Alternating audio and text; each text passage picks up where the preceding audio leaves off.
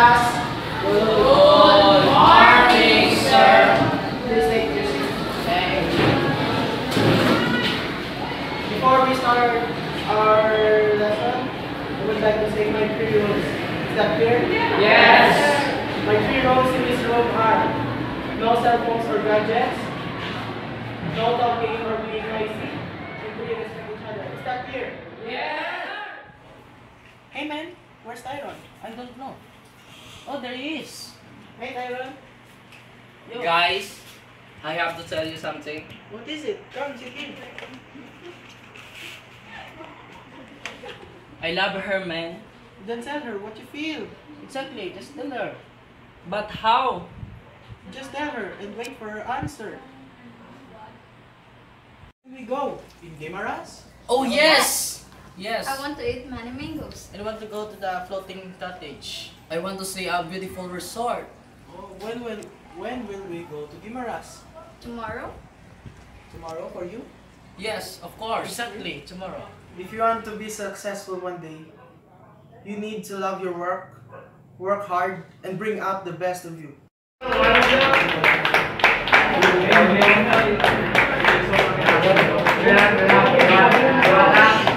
It's raining.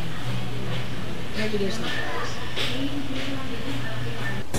Abiso naman sa mga magulang at estudyante ngayong maulang umaga, suspendido na po ang pasok sa ilang lungsod. Kanselado ang pasok sa lahat ng antas sa lungsod ng Malabon, ayon po kay Mayor Lenden Oreta, para po yan sa mga pampubliko at pribadong paaralan. Yes, there is no class. I wanna go back to sleep.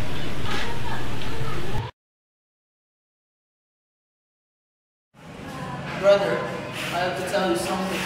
What is it? Don't you dare others to tell them? Of course! Don't you trust me? Tell me now.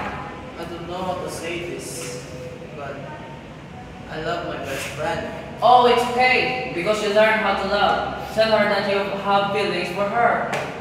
Okay, brother, I will.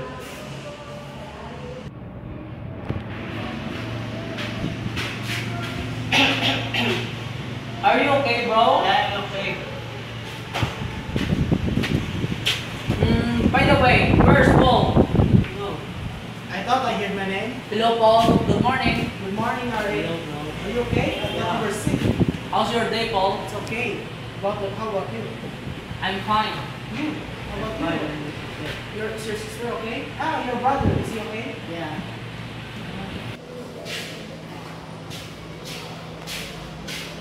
Sir Viro? Yes? Can we ask something, sir? Oh, sure. Please take a seat first. Thank you, sir. We would like to ask one thing. If we love, what can we use our heart or our brain? I'd prefer to use our brain in order to us not to be hurt. Thanks. That is a brilliant answer, sir. Welcome. Yes, aking lupang sinilahan, tahanan ng aking lahi. Kinukumpok ako at tinutulungang maging malakas, masipag at marangal. I declared martial law in Mindanao because I believe that that was the fastest way to quell the rebellion at the least cost of lives and properties. At the same time, the government would be adequately equipped with the constitutional tool not only to prevent the escape of rebels who can easily mingle and pretend to be civilian evacuees only to regroup in another place to fight another day. I am the best player in the world and no one can beat me.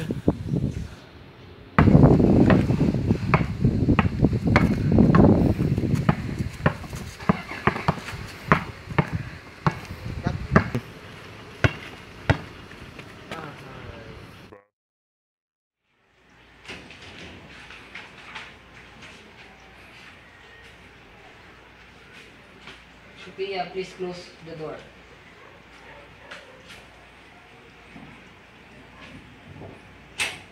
So let's start this activity.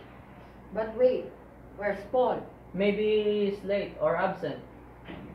Oh, there he is. Where have you been? You're always late. I played computer games. Sorry. I swear, I'll never do this again.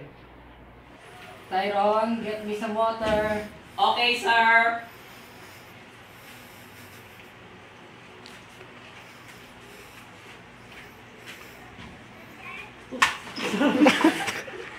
Oh my God! I'm sorry, sir. You're fired! I'm very, very sorry, sir. Sophia, I have to tell you something. What? That you love me? No! I hate you. I don't love you. I have to go. Bye.